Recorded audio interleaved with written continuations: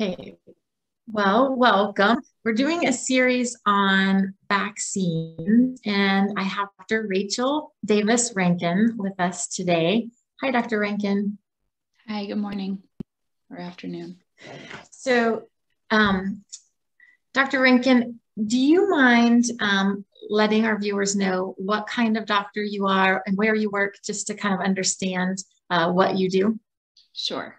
So I am both a family medicine doctor and a hospice and palliative medicine doctor. I live in Albuquerque, New Mexico, and I work for the University of New Mexico Hospital as an inpatient palliative medicine doctor. And then I work in a clinic doing outpatient palliative medicine, and I also do hospice work. Great, thank you. So Dr. Rankin's going to have a lot of information for us here about her experience with patients in the hospital. But let's start with you. Are you vaccinated? I am. Okay. And how about, you have two daughters, right? Mm-hmm. And are your daughters vaccinated? They are. They are. Can you tell us a little bit about that decision to do that? Yeah, absolutely. My husband and I are both physicians, and we actually had an opportunity to enroll them both in the clinical trials for the Moderna vaccine. And we felt strongly enough about the importance of this vaccine and its availability that we signed both of them up for the trial. Our younger daughter, who is just now turned 6, but was 5 at the time, got in immediately last spring and was the first 5-year-old in New Mexico to get vaccinated, which we celebrated in our family. And there she is. And then our older daughter was also in the trial a little bit later, ended up getting placebo, and is now fully vaccinated after finding that out. And you have probably seen quite a bit around efficacy of vaccines being working in the hospital. Do you want to tell us a little bit about that? Sure. Yeah, we've seen pretty clearly about efficacy that the vaccines, both the Pfizer, the Moderna, and I think to some extent the Johnson & Johnson, work really well to protect not only from the virus, but specifically from hospitalization and death.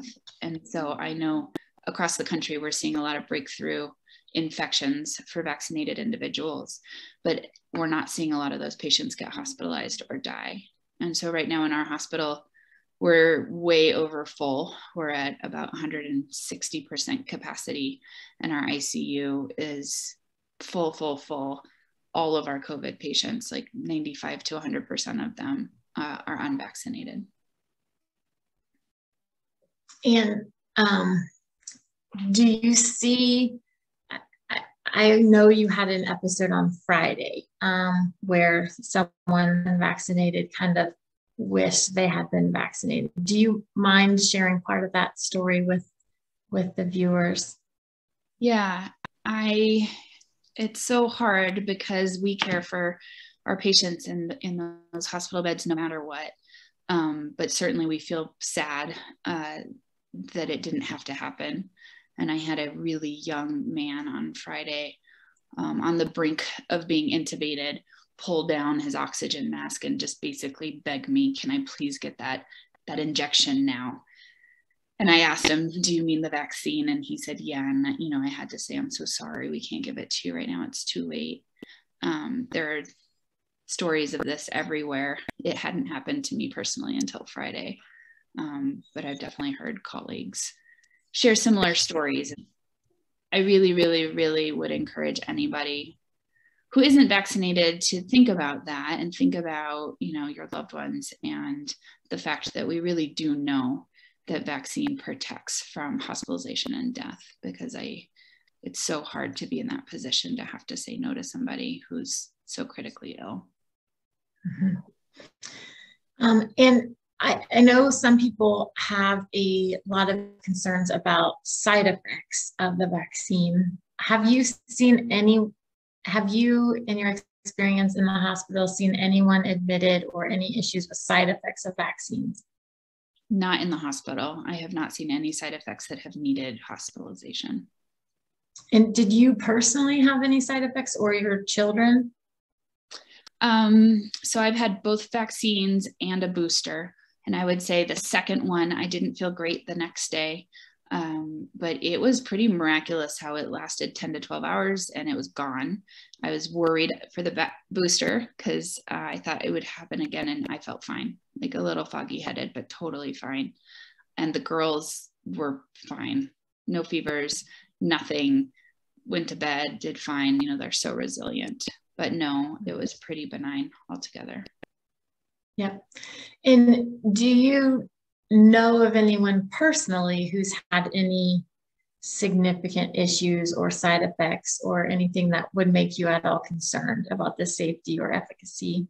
No, everybody I know who's gotten it has had some sore arm, you know, headache, maybe felt a little bit ill after one of the three of them, but nobody has anything more serious than that, including all the children.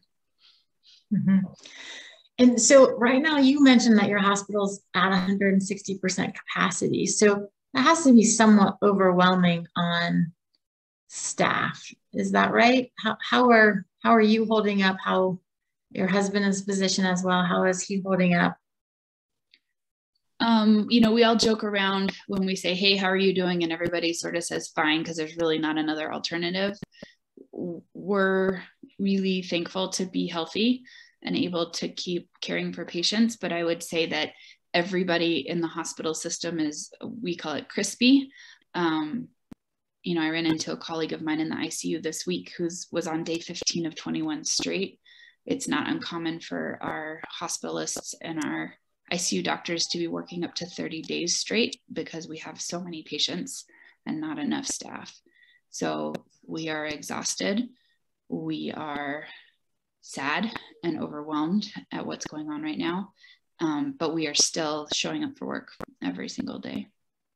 Mm-hmm. Thank you very much for what you're doing.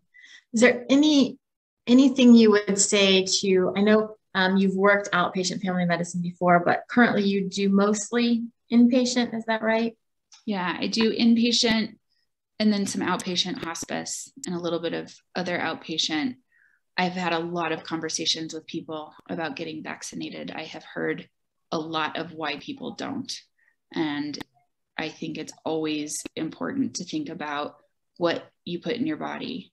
But I would really, really encourage every person who hasn't been vaccinated to think really hard about what we're seeing, about our community, and about the fact that this is going to continue if not enough people get vaccinated. And also that the risk of mortality, of death, is so much higher for people who haven't been vaccinated. So it's not that our reasons aren't valid and that the fear isn't real, but it's a really important, really brave thing to get vaccinated. Mm-hmm. Well, thank you very much for your time today. Is there anything else you want to add? Anything you want to make sure people know in closing about COVID or about the vaccine or about your experience? Thank you for listening to Dr. Carpenter talk about this. She is a very trusted colleague, and I think that we in the medical community are really trying to understand why people have made the choices that they've made. But I hope that you'll hear these words and make sure that the ways in which you inform yourself are from good sources, and know that we so much want to take care of everybody and see everybody safe. And the way to do that is to get vaccinated. Thank you, Dr. Rankin. You're welcome. Appreciate it. And thank you so much for all of the hard work that you and your husband are doing in the hospitals. Of course.